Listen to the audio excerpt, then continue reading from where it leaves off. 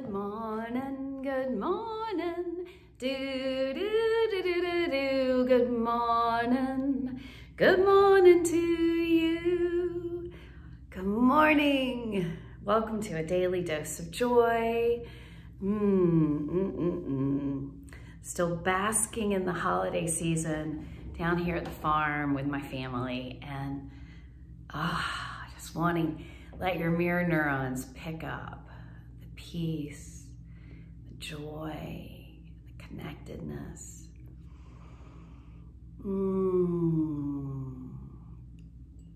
And celebrate with me that I remember years ago when, even if things were available in the conditions of the moment, I wasn't able to receive them and didn't have access to them. I was in pain, I was in conflict, I was dealing with fight or flight being my dominant state of my nervous system. And that changes. Brain rewiring works, dosing our brain works, happy, joyful habits filling our days works. So that I notice more and more joy every day. I cultivate with my microdosing habits deeper and deeper capacity to be present in the moment and lit up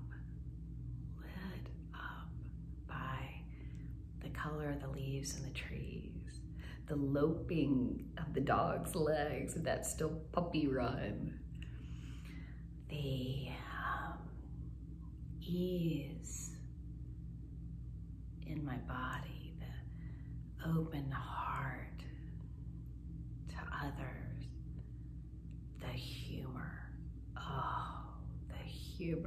the ability to laugh at myself, laugh at my family, and the being compassionate and okay and not getting stuck in it when there's some contrast or some wobble. It's like, oh, well, that's something I'd like to rewire, redirect, shift. Oh, well, maybe I need a moment to have some more time to utilize my tools and my habits,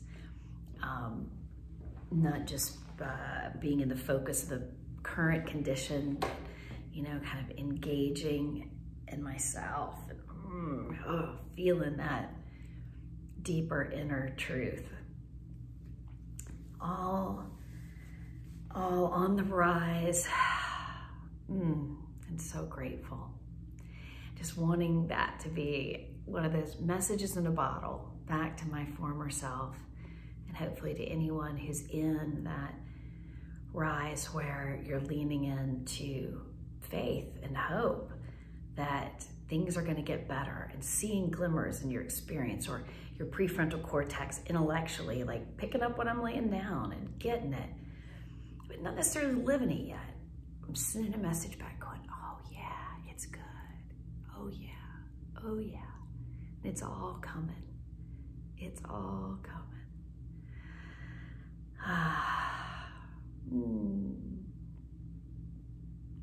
So feeling lots of gratitude for friends, for family, for myself, and cultivating gratitude. And I'm feeling it, and I'm also cultivating it, pausing to sort of calibrate my thoughts to gratitude, use my habits and my tools so my brain is more dosed, so that I am surprised and delighted by how well things go. It really, really makes a difference. So on that note, let's step into our microdosing tool for the day. Today we're going to use the Whoopsie Daisy tool. And if you're feeling a little more stuck as you've turned me on this morning, if things are a little more wobbly, just try and laugh your way through it, even if you can't hear what I'm saying. I'm right here with you. I can just goof around and laugh for 5 minutes. And that's gonna help you start to turn the lights on a little bit. All right, And otherwise, you know, maybe you'll find joy and humor in the story. And maybe my intention is for it to model for you. Have your mirror neurons dialed in to like, oh yeah, funny stuff does happen. Let me be surprised and delighted to find it, you know? I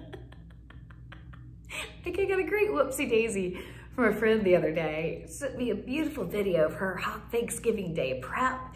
It's all, or I think it was the day before Thanksgiving Day. Not Thanksgiving Day, but she was doing some cooking ahead. And oh, it was so funny because she had things all set out and she shows the timer of the dish that's cooking on the stove, but then she pans over and the ingredients that go in the dish are all still sitting on the counter.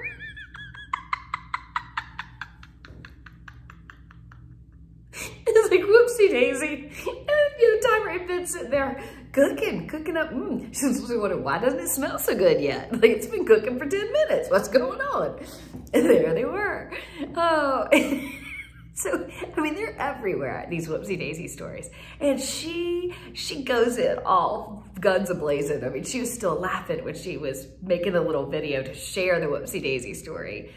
So you can find them because it's such a simple thing, right? It's such a simple little wobble. But she cultivated it. She cultivated finding the humor and the silliness in it. The childlike, like, oh, look what happened, you know?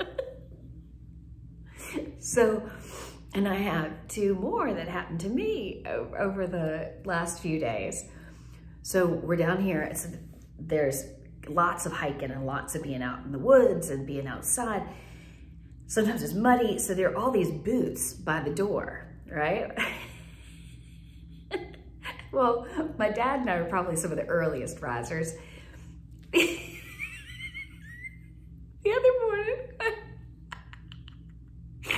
I let the puppy out. I was bringing the puppy in and I was doing this great training and I was very focused on the puppy was sitting. As I opened the door, you know how wonderful the puppy is sitting. He's not rushing the door, you know, yeah. And, but I'm backing into the room and I stepped pretty hard onto the toe of my dad's boot. And I'm like, oh, sorry, Dad, sorry, Dad. And I turn around, there's nobody there. And it takes me like a nanosecond, and then I realized his boots were on the floor right in the path, and I'd stepped on the toe of his boot without him in it. So I was apologizing to the ethers, you know, like I was grateful that I hadn't done a big hard stomp on my dad's boot, but it's like, whoopsie daisy, and I'm just there by myself, having a good laugh with the puppy. Puppy always sort of looks at me like, what is she doing? And then he gets all excited, like, oh, this feels good. So, the whoopsie daisy of the Invisible Man. Then proceed on that invisibility theme. Last night we were playing Roomy Cube and the whole family's sitting around and we have like a little love seat there's a table where we play games and stuff. So there are comfortable chairs around it and there's this love seat and I'm on the love seat, little small sofa with the bouncy seat for my new baby nephew. And so I'm periodically, you know, using my hand and bouncing and talking to him and bouncing while we're all playing. And he's got a little like black and white mobile he's playing with. He's a very, very happy kid. And just contented, we're humming along. And then, you know, it comes to my turn. I'm very focused on, I'm like rearranging the whole board and like doing all this strategy. And then I reach over and do this again. And I'm like, oh, and I glance and then keep going and talking. At some point I realized there is a bag of pretzels in the bouncy seat where my nephew used to be. And I have been mistaking for I don't know how many turns around the table the pretzels for my nephew. My sister-in-law had out very quietly after he had fallen asleep and, you know, whisked him off to go put him in his cradle. He had thanking me for having been sort of engaged with him, but I had been preoccupied with chatting with family and the game. But I'm sure there was some transition. And then I think it was my brother, somebody sitting next to me had just put the bag of pretzels, the snacky snacks, in the seat. And so we all just laughed and laughed about how, and I kept doing it. Like, I had gotten so, for an hour, in the habit of bouncing and checking that I kept bouncing the pretzels every now and then. Just absentmindedly, my hand would go over there to, you know, instead of stroking this warm little soft head, it'd be like crinkle, crinkle, crinkle. So the next day, my sister-in-law walks in, she's like, oh, would you like to hold a bag of pretzels? Whoopsie daisy. My nephew's got his first anti-wind nickname, Pretzel Boy. We haven't come up with yet, but we've been calling him the bag of pretzels. Oh gosh, it's funny, fun stuff awaits you around every corner. Just keep looking for it, and letting it surprise and delight you. Let it delight you when these things happen. And when the little reaching for a little relief or something good, ooh, milk it. Let it delight you, right? Like, let it surprise you. Let me think of something that would be a simple example. Okay, well, let's just go with something very tactical and present. This shirt is super soft. It's like some kind of washable silk, like very easy. It's like, feels like pajamas, but I don't know, it's super comfortable. And so like when I put it on this morning, I was like, oh boy, that feels so good. And I could have just been like, you know, like a side thought, oh, that feels so good. But instead I was like, oh, it feels so good. Oh, and it's such a pretty color. And I let myself be sort of surprised and delighted by the beauty and the softness and the flow of my shirt. I mean, simple stuff. Simple stuff. The warmth of my toes in my boots.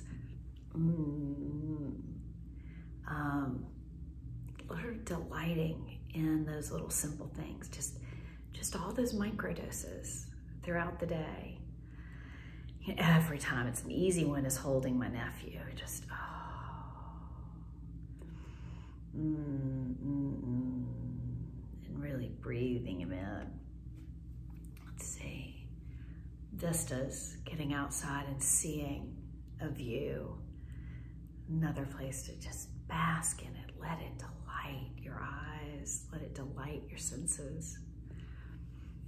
Let's take 3 solidarity breaths.